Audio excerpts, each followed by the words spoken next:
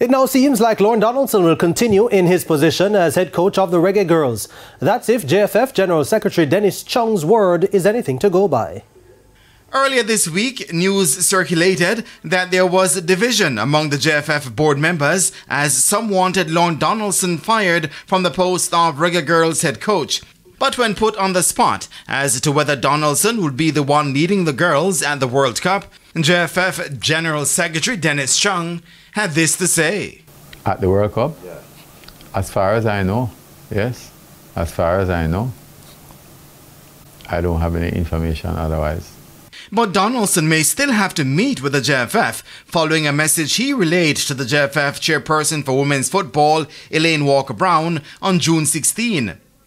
Donaldson told Walker-Brown on that day that the girls would not travel with her on the bus for an excursion to Duns River Falls in St. Anne. The girls have since admitted giving the coach the message to deliver, but the JFF is not willing to let sleeping dogs lie. Organizations don't work like that, you know.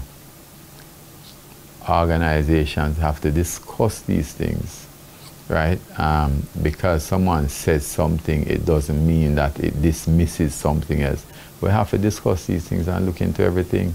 But Walker-Brown is adamant that action must be taken. I'm not going to accept it like that. I am not. I'm a director at the Jamaica Football Federation. He's employed. He's employed to the JFF.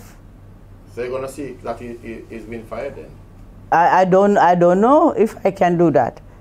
But something, some apology, something. You can't just come up and disrespect me like that.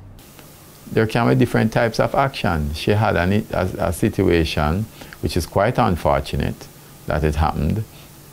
And what we want to do is ensure that things like that don't happen again.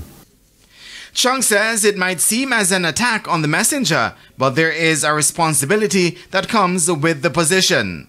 Not because somebody said to me that I must do X, I'm going to do it, because I have to weigh the personal things, the repercussions also. And despite the embarrassment suffered on June 16, Walker-Brown remains head of delegation to the World Cup. As far as I know, but she had a meeting with the girls this week, you know, and they discussed certain things, and you know, everybody said, listen, they want to work together. The Reggae Girlz will kick off their World Cup campaign against France on July 23.